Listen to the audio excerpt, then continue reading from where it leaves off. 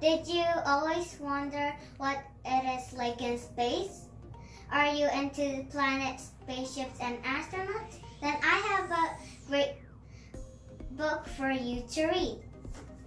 I like shooting stars and the moon.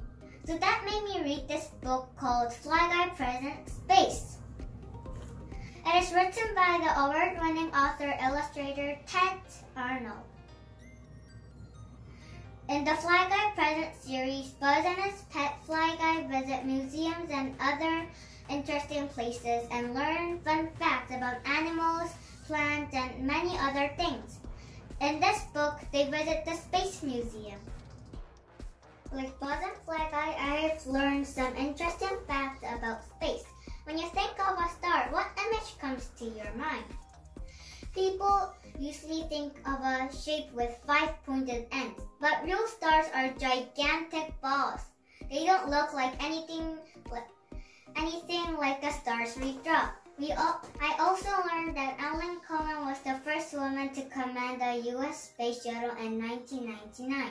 It was mostly men who traveled to space, so it was interesting for me to learn that a woman not only traveled to space, but also commanded a space shuttle. I hope I can travel to space one day just like her.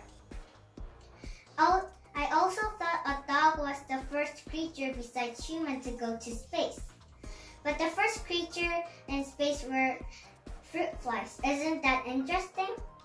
Reading this book helped me learn new words. I learned the words comet.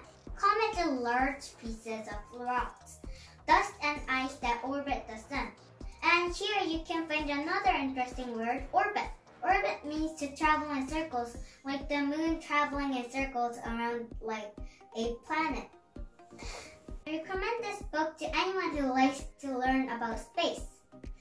I'm sure you'll learn some interesting facts like I did. Thank you for watching my video. I will see you next time with another great book for me to introduce you. Till then, happy reading everyone. Bye!